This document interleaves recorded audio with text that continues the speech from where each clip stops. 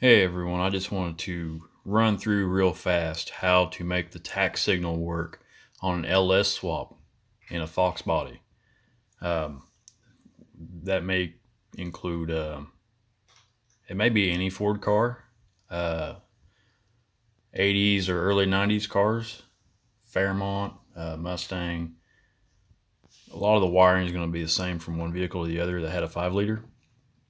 Okay, so if it has a tachometer in the dash, the Tach signals are different from the LS engine computers to the Mustang dash, right? Okay, just uses a different signal. So what I'm doing, I'm using EFI Live with the V2, and I'm opening up my calibration. This is just a starter tune for a car that we just worked on. I'm going to go to System, if the camera will focus, then Tach, parameters. All right, focus camera. All right, so right now from the factory on the GM stuff, the Tach signal is set to 6, and we are just going to change that to a 3 here also. Okay, and that's it. We're done.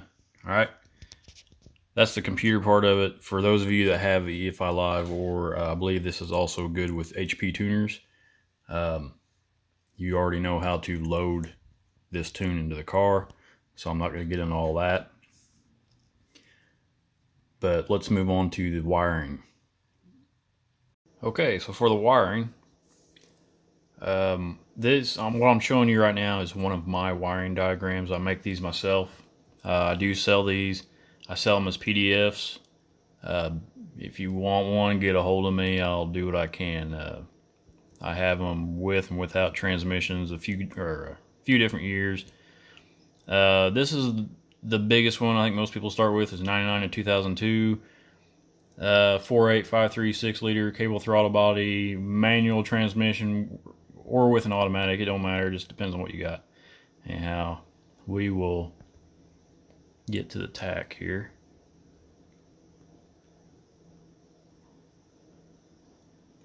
Alright, so we have a white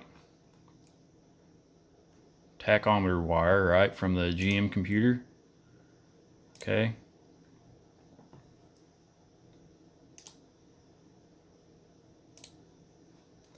One wire, it's white, it's coming from C2 red connector, pin 10, and it spits out to whatever connector you're gonna go to, so that's for the Tach signal. Okay, that will hook up to a green wire with a yellow stripe.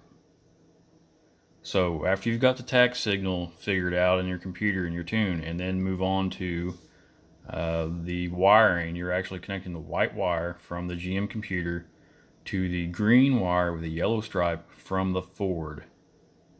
In this particular case, it was a 90 Fox body Mustang, and we'll see here how well it works.